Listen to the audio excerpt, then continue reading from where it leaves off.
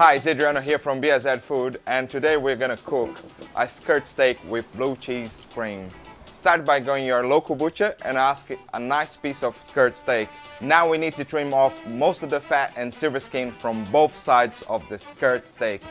Also, you're gonna need a beer for this recipe. Today I'm using my rub Extra Mojo.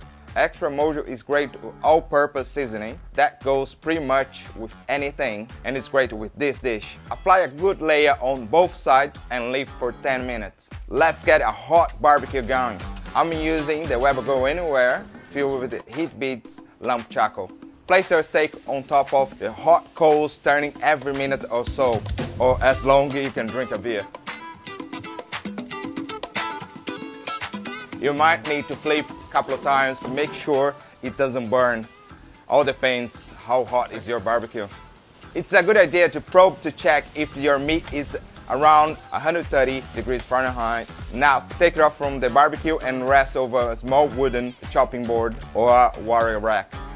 Now we're gonna mix 125 grams of Philadelphia cream cheese and 50 grams of blue cheese. We are heating this in a pan over the fire until melted. Make sure you cover the steak over with the cheese mixture. Now is the trick. Place the steak underneath the Weber until the cheese is nicely grilled. You're gonna see it bubbling away.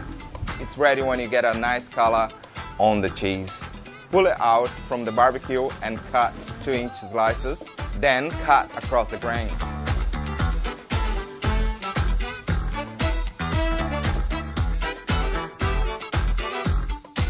Skirt steak is so underrated, and this dish, you blow your mind.